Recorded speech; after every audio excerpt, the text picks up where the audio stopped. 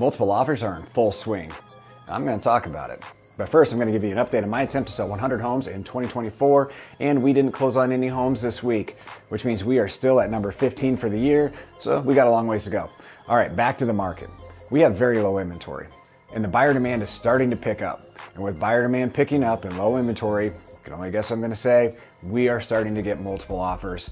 We're getting a lot of multiple offers. I had a client showed him 4 different houses, 2 of the houses he wrote offer on, and both of them had multiple offers on it. The 2 that we didn't write offers on, they also sold that same day, which means inventory is turning. We're seeing a lot of homes go under contract in the first or second day on the market. And we are seeing a lot of price drops. So if we see a big price drop, same thing can happen. Price drop, multiple offers, boom, gone. Now, the feds are starting to say, once again, we're gonna have 3 rate cuts this year.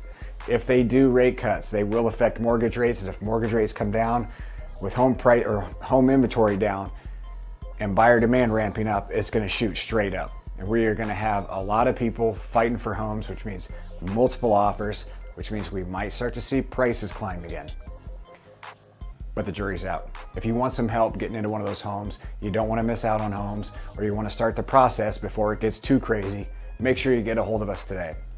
And come back next week to see if we get any closer to that 100 house goal.